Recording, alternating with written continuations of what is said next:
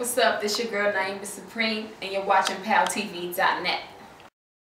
Nyemiah, what's up? You got your mixtape out right now. You can talk about the mixtape. My mixtape is called Bad, and you know, it's got a lot of great tracks on it.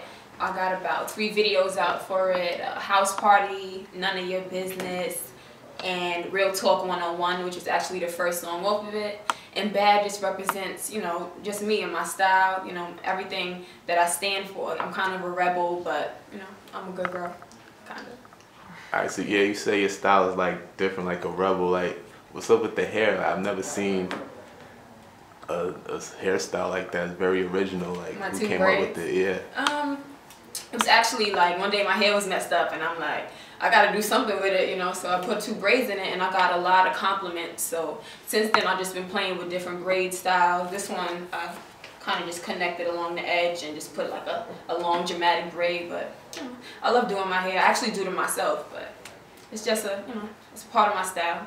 The Supremacy braid is called. Supremacy. So you gotta trademark it for someone else steal it. Right. Man, so you down with the whole slow bucks movement and everything. I see you with them heavy. Like, how did that whole thing start? I actually knew Slow Bucks from back in the day before it was Slow and Bucks together. You know, I'm from Queens and so are they. So just growing up, you know, I had contact with them. And when they started their whole Slow Bucks company, I was also starting out as an artist. So, you know, we just had that connection as friends. So they definitely looked out for me and gave me a couple of great looks with the Jim Jones, Everybody Jones video song. Summer Jam, you know, they put me in a lot of good positions. So how did the whole Jim Jones thing happen? And Actually, I used to work for Jewel's as his assistant, and then so I was just introduced to Jim from just being around.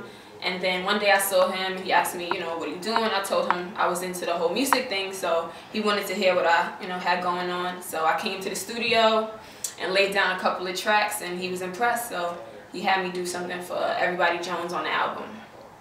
Alright, cool. Can you cook? Yes. Like, what's your favorite dish to cook? My mom actually likes my steak. She's always begging me to season the steak and cook it. But I can make steak, spaghetti. I don't really make breakfast, but I can do dinner. You know, salmon. Nobody eats breakfast anymore. That's what we. I can do a good salmon and broccoli, or I could cook whatever. I'm good with the seasoning here, so. I don't think someone agrees with you over here. I don't know what you're talking about. Man, so people have been kind of like playing female hip hop like in the last year, but I kind of think that it's getting better. There's a lot of new artists. I'm seeing it's you, it's Brianna, it's like a whole bunch of new artists that I kind of rock with. Like, what do you think about the state of female hip hop right now? I like that so many girls are coming out, you know, the woodwork. I could just look on Twitter and every day I see a new girl who's rapping or a new girl who's popping, and I appreciate that. It's kind of, you know, instead of seeing 1,000 guys who are, you know, not to knock their hustle, but it's just nice seeing a lot of girls being, you know, appreciated and looked at and acknowledged. Okay. If you were a Disney character, like, who would you be?